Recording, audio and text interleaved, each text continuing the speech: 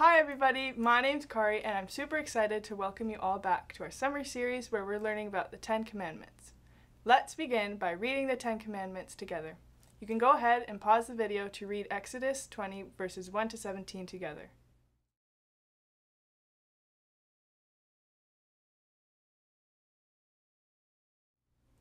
Today we're on week 5 of our series and we're learning about Commandments 6, 8, and 9. You shall not murder, you shall not steal, and you shall not give false testimony against your neighbor.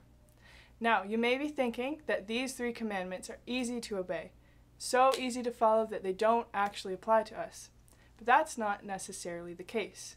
The reality is that these commandments go a lot deeper than meets the eye, which is why we're going to explore them a little bit more today. Let's start with the first one, you shall not murder. Now again, you might be thinking this one is easy to follow because taking the life of another is such an extreme that you would never even think of doing. But there is an issue of the heart at play here that actually does concern us in our everyday lives. Jesus puts it into perspective for us during his Sermon on the Mount. In Matthew 5:21 to 22, Jesus says, "You have heard that it was said to the people long ago, 'You shall not murder, and anyone who murders will be subject to judgment.' But I tell you that anyone who is angry with a brother or sister will be subject to judgment." Here, Jesus clearly places a lot of emphasis on anger. Now, murder doesn't just come out of nowhere. During the Sermon on the Mount, Jesus is making us aware as to what is actually at work in our hearts as the cause of murder. It's anger. Jesus is saying that harbored anger is just as displeasing to God as murder, just as damaging to relationships. He knows that anger left untended is what eventually leads to murder as it begins to poison us. It poisons our judgment of people and of situations and causes us to respond in ways that may be more extreme than necessary. So yes, we may not be murdering people, but when we look deeper and at the bigger issue, we understand that this commandment may apply to us more than we thought. Jesus said that any anger against our neighbor, anger that we hold onto, it causes us to be subject to judgment. But don't worry, Jesus gives us a very practical step as to how we can deal with our anger and live out this commandment. He further says in Matthew 5:23 to 25, "Therefore, if you are offering your gift at the altar, and there remember that your brother or sister has something against you, leave your gift there in front of the altar. First go and be reconciled to them, and then come and offer your gift. Settle matters quickly with your adversary who is taking you to court."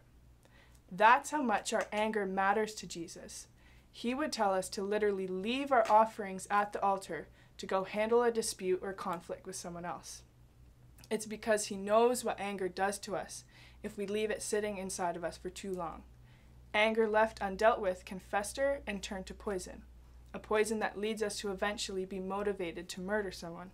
Anger can cloud our judgment so much that it would cause us to remove what we believe to be the problem, to take another human life. So Jesus tells us to deal with our anger and deal with it quickly. That is how we can live out this commandment, by learning to address our anger rather than ignoring it. Now that was a lot, but we're going to jump over into our second commandment for today. You shall not steal. Again, you may be thinking, this one's easy to obey. I'm not a bank robber or a burglar. How does this apply to me? Yes, the Lord is quite plainly saying, don't be a robber or a burglar. But again, the commandment goes a lot further than that. We can learn a lot when we begin to look at the heart posture of someone who is motivated to steal in the first place. So again, we're going to take a look at the bigger picture. First of all, let's think, what causes someone to steal? Why would someone feel the need to take something that isn't theirs? If we think of the situation of a bank robber, why do you think they feel the need to steal money? And if we peel back the layers, we find that the motive most probably comes from a place of fear, a fear of the future. They fear they will not have enough money for whatever they need in the future. The fear of not having enough money in the future drives someone to take matters into their own hands to ensure that never happens. They want to ensure that they are provided for in the future, which is why they rob the bank now in the present. They want to ensure security for the future. So while this commandment tells us plainly that theft is not right, even just petty theft, it also causes us to further reflect upon what we believe to be true about the Lord's character and how we then live our lives. It says in Philippians 4, verse 19, "And this same God who takes care of me will supply all your needs from his glorious riches, which have been given to us in Christ Jesus." The Lord is our provider. This commandment challenges us to reflect on if we truly believe that. If we truly believe that God will supply all our needs, we do not need to take what is not ours. We know that God will supply everything we need. This commandment calls us, as the Lord's children, to trust in God as our provider. To trust that he who has supplied us with our greatest need ever, the need of a Savior, to trust that this same God will also continue to provide us with whatever else we may need. Romans 8:31-32 says, "What shall we say about such wonderful things as these? If God is for us, who can ever be against us? Since he did not even spare his own son, but gave him up for us all, won't he also give us everything else?" We don't know the future, so it's a good thing we follow the one who does know it. And the one who does know the future has our best interests in mind. Jeremiah 29:11 says, "For I know the plans I have for you, declares the Lord, plans to prosper you and not to harm you, plans to give you a hope and a future." We don't need to prepare for the future in such a way where we're not trusting in the Lord to provide, where we are removing him from the equation. Rather, we want to partner with God, what he is doing in us and around us, so we can move with him and live full lives. We can trust in the creator of this universe to provide us with everything that we need, because first of all, he knows everything we need. And secondly, he's a good father who cares so deeply for us and wants to see us succeed, just in like Jeremiah 29. We don't have to fear the future because we know that we are looked after by the God who loves us and who will supply our every need. Therefore, we can live out this commandment, "You shall not steal," by living lives that show that we trust the Lord to provide for our every need, and by going to him first instead of trying to take matters into our own hands. Again, that was a lot, but we're going to take a step in to our third commandment for today. You shall not give false testimony against your neighbor. To give false testimony means to lie in any capacity. Now, straight up lying may be easy to identify in our lives, but what may prove to be more difficult to identify is the passing along of information that you may not necessarily know to be true about someone. That is gossiping or spreading rumors. But yep, that's also giving false testimony. It's not being truthful. Again, this commandment has more to it than meets the eye. In Proverbs 25:18 it says, "Like a club or a sword or a sharp arrow is one who gives false testimony against a neighbor." Just like these weapons, lying brings destruction. It destroys relationships. It destroys communities. And relationships are built on trust, and trust requires telling the truth. This commandment reveals to us how we can build strong relationships with one another.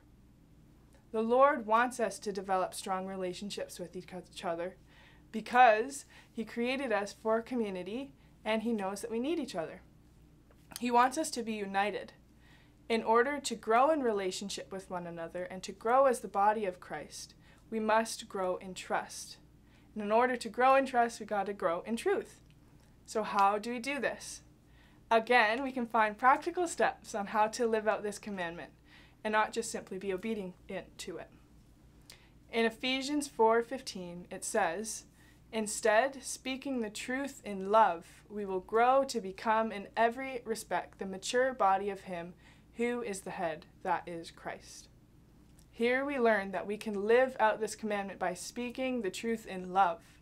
So this means you shouldn't just go around being so honest and, "I don't like your shirt, your shorts are ugly, I don't like your shoes." But instead, we should be asking the Holy Spirit, how can I be truthful in such a way that is also loving? Being truthful with one another should come out of a place of love. If we love our neighbors, we should also not be participating in gossip or rumors, like we spoke about earlier. We should not be telling the little white lies, because eventually those lies come between us. But instead, we should use our words to build each other up and build relationships that are founded in trust. This builds a safe atmosphere, and then we can engage in conversation that is honest and maybe even addresses conflict. But it needs to be done out of a place of love. That is how we can build trust in our relationships. That is how we can live out this commandment, by speaking the truth in love. Now, wow, that was a lot. So we're going to recap the 3 commandments we covered today. So the 3 commandments: do not kill, do not steal, and do not lie. They address our anger, what we believe about the Lord's character, and how we can build trust with one another. We can be obedient to the Lord by dealing with our anger quickly, trusting in the Lord to provide our every need by going to Him first, and developing strong relationships with each other by speaking the truth out of love. Just like the rest of the 10 commandments, these 3 commandments reflect the character of Jesus. In John 10:10, Jesus says, "The thief comes only to steal, to kill, and to destroy. I have come that they may have life and have it to the full." So as followers of Christ, we want to reflect the character of Jesus, to live the fullest life that Jesus came to give us.